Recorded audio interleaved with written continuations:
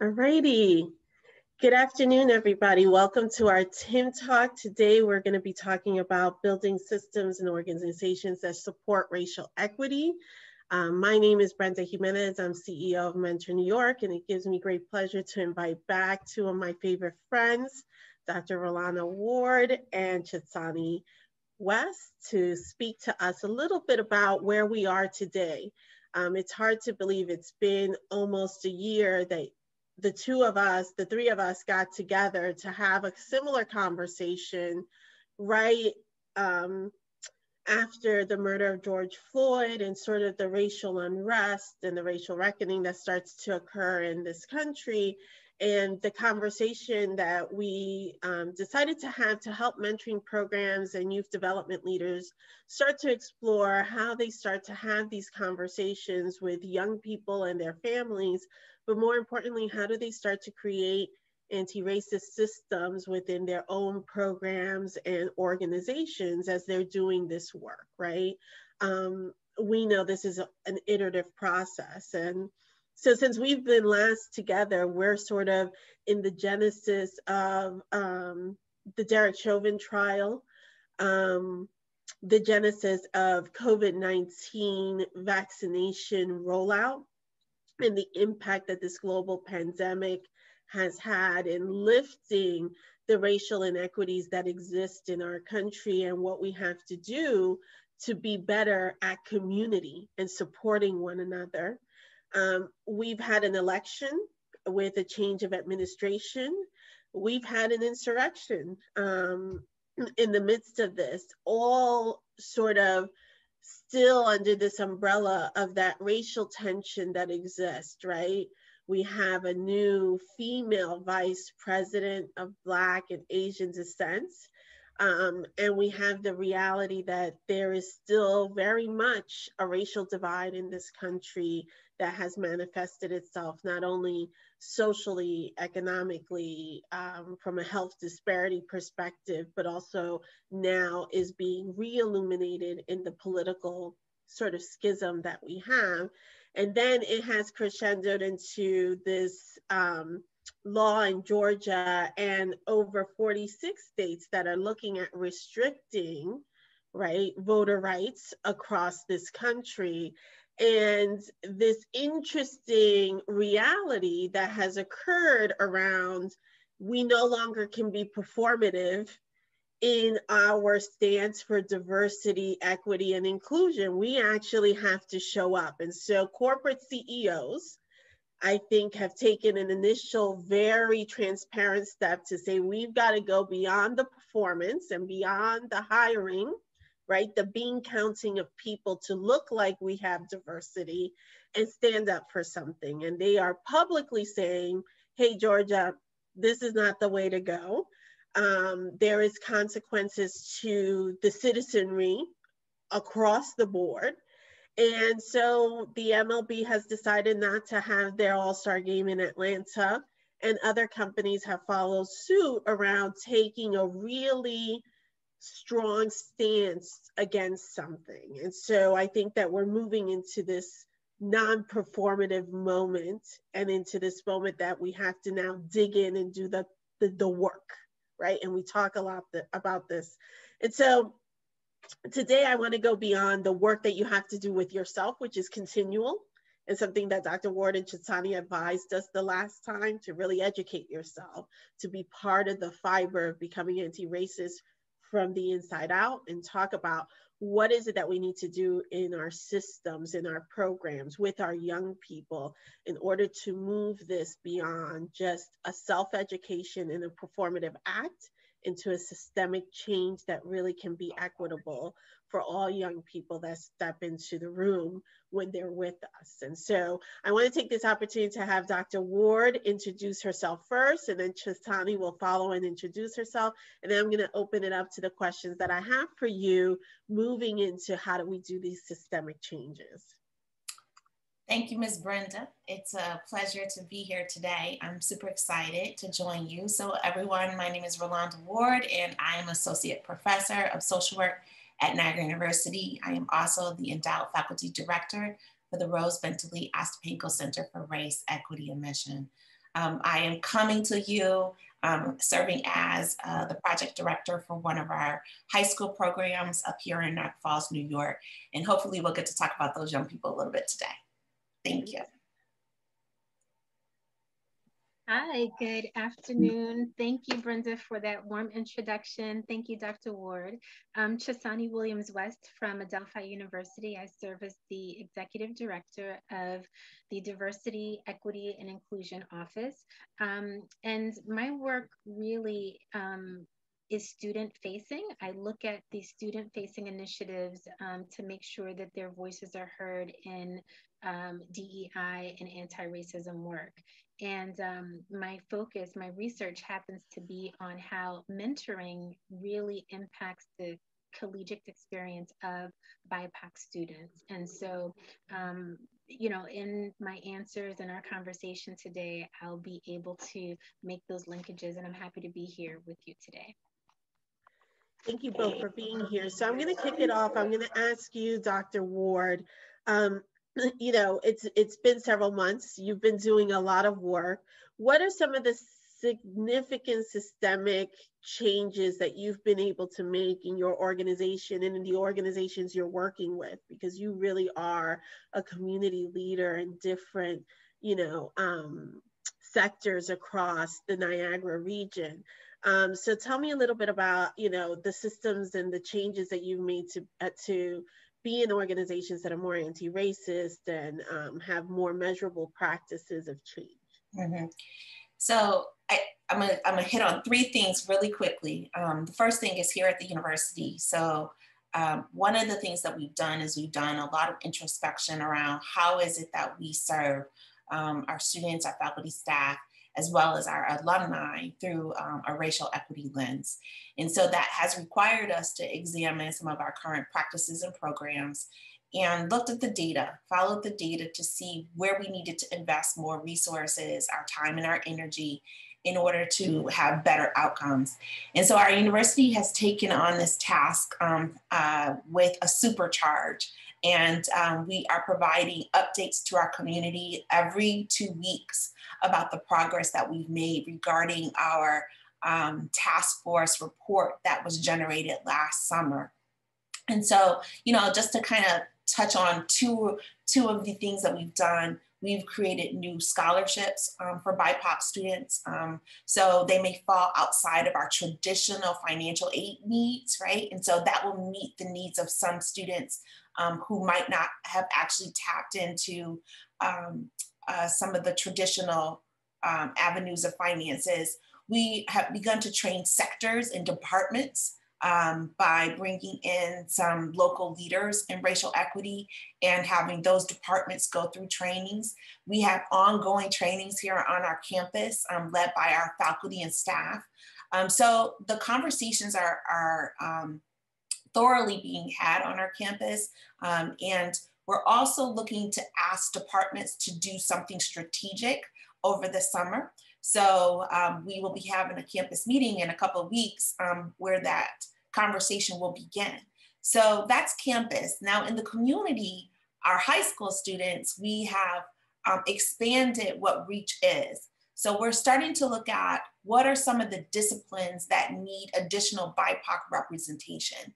And we're targeting, we're creating tracks for students now so that they can get college credits, but move towards their goal when they hit college. And two disciplines that we're trying to impact are education. We need more teachers of color in our district and in our region. And we also need more nurses. So you know, when you go into the hospitals, you don't see many brown faces. And then finally, the last thing that I'll talk about is that we're trying to increase access to the vaccine here in Western New York and specifically in Niagara County. The numbers are pretty low when it comes to our brown and Black people being vaccinated. And so how do we get into our neighborhoods and increase access to education and access to choices so that people will become vaccinated? So, you know, I think when we talk systems, we have to talk about, are we doing the same thing? Or are we creating new ways for people to access the resources that they need in order to become their best self? Yeah, thanks. And what I'm hearing you say is like you're looking at what are the root causes of why that representation is not occurring, and then how do we provide the access? And it does take for you to roll your sleeve and say, why isn't there a Walgreens within 10 blocks of the neighborhood that needs the vaccination, right? And then doing something about it and understanding that you have power to do that. So I really appreciate it. How about Chotsani? You know, what's going on your sort of your spectrum around systems change and taking that deeper dive? So for me, I'll pick up where Dr. Ward left off in terms of visibility and representation. We knew that it had to move beyond that, right? And we knew that, as Dr. Ward has identified, that it was a much bigger conversation. So once our students get onto campus and our faculty and staff are together as a community, what is it that we need to do to support their process and their experience? And so in addition to zeroing in on, you know, an academic implementation team that looks at curricula and how we are deconstructing the syllabi, what scholarship is being represented on campus from our own scholars and external scholars, right? Who are we introducing our students to?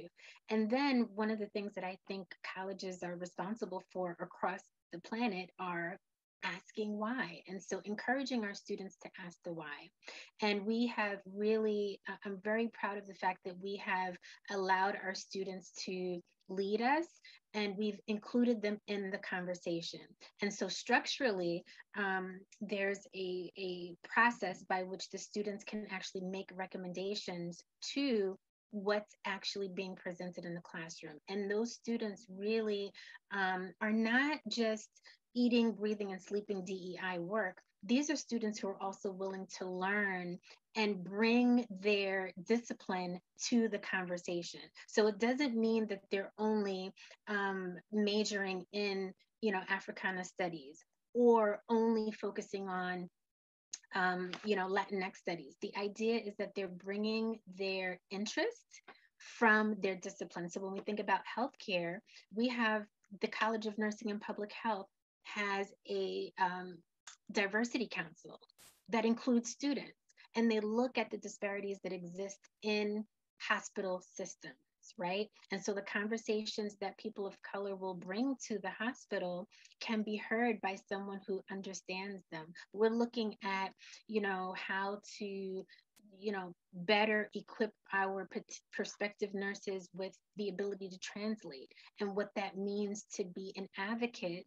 Even if you're doing an internship, what does that mean if you are observing an interaction that doesn't hear the voice of a patient who does not speak English, right? So including our students in these conversations allows us to have it threaded through the fabric of the university, so that it's that shared collective responsibility. And then we go back. We talk about it and then we go back to hold ourselves accountable. And that's what I'd love to highlight in terms of how we are moving the work forward in the different sectors of the university. It's just that our students have been really instrumental in how we do this work in a holistic way, from a strengths-based perspective, you know, in my opinion. Yeah, and so what I'm hearing both of you say is, you know, as a leader, one of the first things, and we talked about this the last time, was the self-work and the data collection, right? To understand what the picture looked like.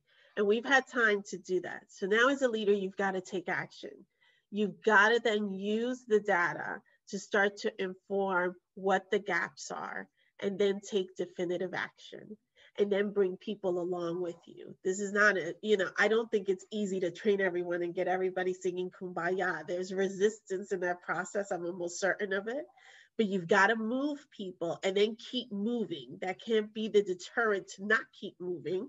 Maybe that's not the right place for them, even if they've been with you 15 years. It's time to do something else, right? And so I think that that's a really important piece of this. And then Chotsani and Dr. Ward, you articulate this well. It's around the youth voice, right? How do you incorporate the young people that are around you to create those spaces of equity. They will identify for you what's missing. How do you equip them to be better than we've been in the last few iterations of this process, right? So that we can change what's happening. So those are sort of key things that I hear you say, you know, do the self-work, get the data, act on the data, move people with you, and get young people engaged in that process if you want it to work. So as we're talking about this, I guess my question, Chotsani, is what other things have you seen? You're in this education system, but you're interfacing with a lot of partners. What other things have you seen other organizations do, whether it's with young people or their staff or their employees, that you go, that's a real game changer right there? I think the biggest piece that stands out to me is the conversation to recognize that the world is pushing in on our academic institutions. And so the partnerships that we have, we have an external diversity certificate program.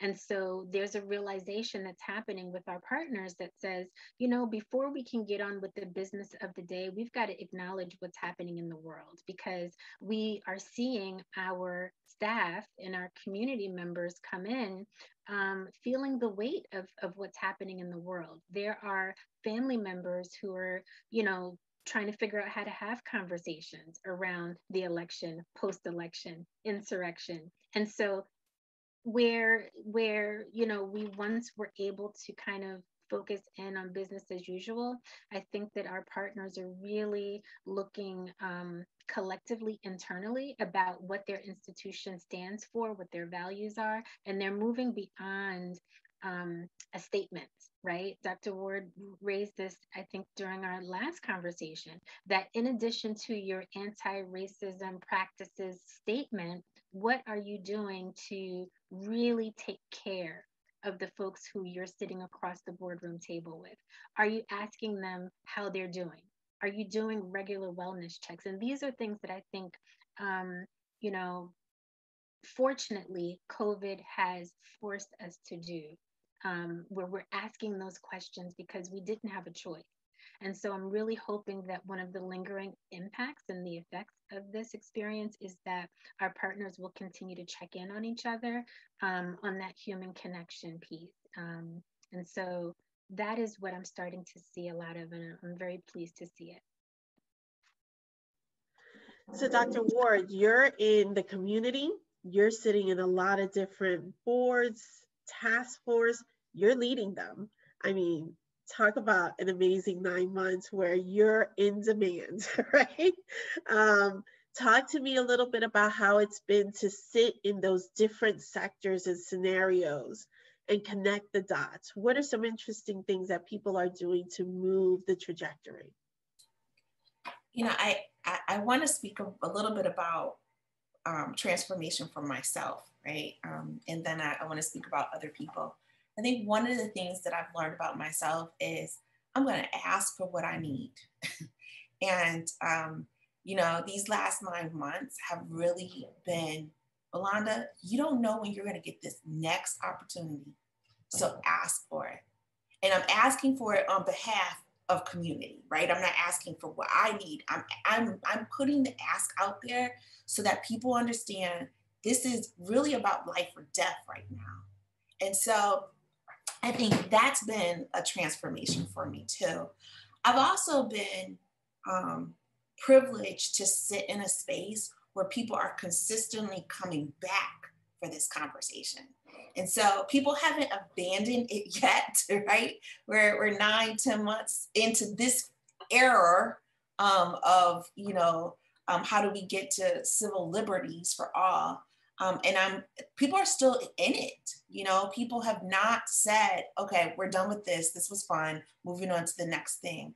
So I think I'm super proud of people sticking with it. I'm also super proud of people, calling higher institutions of higher education to get some help and support, as they're trying to evolve their practices in their organizations and agencies. So I think we need we need to keep the force alive, right? We need to keep the pressure on, and we need to ensure that this is not just a moment in time, a blip, a mistake, but that this is really going to lead us to dismantling all of the systemic issues that create the disparities that we see, right? I want to have a time where I don't have to look at data to see how my brown people are not doing, right? I want to see data that says, oh, wow, look at all this good stuff happening here. That's what I want. So we've got to keep the pressure on. This is not a one-time thing. This is not 10 months, 9 months, 18 months, right?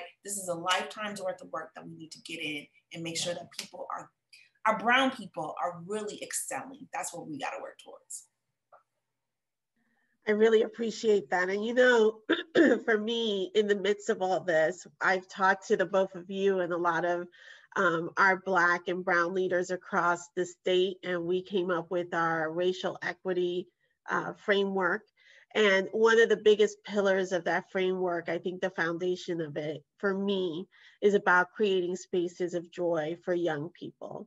That our young people are not broken, that our young people don't need all these other things that we think that they need a respite, they need a place of joy. That circumstance is what has driven some of their realities, but it's not because of a lack of brilliance or resilience or intelligence or ability. And so I'm going to end this by asking you guys the most, I think, powerful question that I can ask, because it's really what we have to do together. And it's, how do we start to create spaces of joy for young people? How are you doing that when we think about, this wind down, hopefully, of this global pandemic into a new reality? How do we create those spaces of joy? Because we all need it, but our young people deserve it. Dr. Ward, go for it. So the one thing that I'm doing is spending my money, right? So I'm spending my money on young people to celebrate them. So, for our young people who are in college, who graduated from our program, for our young people going off to college, how do I make sure that they know that they're loved? And how do I invite other people into those celebrations? So I'm putting my money, where my mouth is, to make sure that they feel and know that this university is supporting them. I'm also, making sure that they know that they can always come back. So the one thing this pandemic has taught us is that sometimes people can't surge through like you or I might be able to surge through.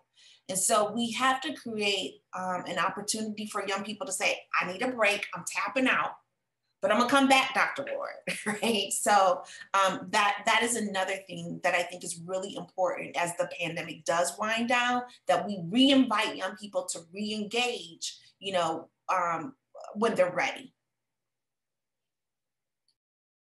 I would love to pick up there in terms of giving them permission and reminding them that it's okay to take a moment. I've been talking with a lot of student leaders who are feeling the weight of this work in addition to being students, and just saying, while we are asking for your thoughts and we value your contributions, we also see you as students. That's why we met you. That's how you landed on our campus. The other piece is reminding them that they are not operating in deficit, pushing up against the narrative that the scholarship says that they are overwhelmingly. That was one of the biggest revelations that I had as a career change person, seeing the language that was used to describe students, right? Whatever bucket they fell into, whatever category they fell into. I struggled on a personal level with, at-risk young people versus youth at promise, or the fact that they're scholar athletes, right? So, and then showing up, right? Beyond showing up for their programs that they want to host and facilitate around things that are important to them, how am I supporting their development as leaders in this work? If they have a question around a program or how to get funding for a program or what resources they need to get other students to the table who don't just look like them, because what happens is sometimes when BIPOC students are hosting programs, they are looking in the mirror with those who show up. So we're talking a lot about interdepartmental conversations. How do we get students from, all walks to attend who share different views and different opinions? So strategizing around some of that work, I think brings them joy, some level of joy, and helps them get there. And just listening, right? I think this is something that we refer to as invisible advising, where students may not get to their official advisor right away, but they know who to go to on campus, whether it's after hours, before hours, to kind of hear what they're experiencing. And so, my hope is that that does bring them some level of joy and supports their success, not just survival, but watching them thrive for this entire college experience is what I'm hopeful for. I really appreciate that. I think the last thing I'll leave is this. I think none of us really understood what it was all the time to take care of ourselves in this process.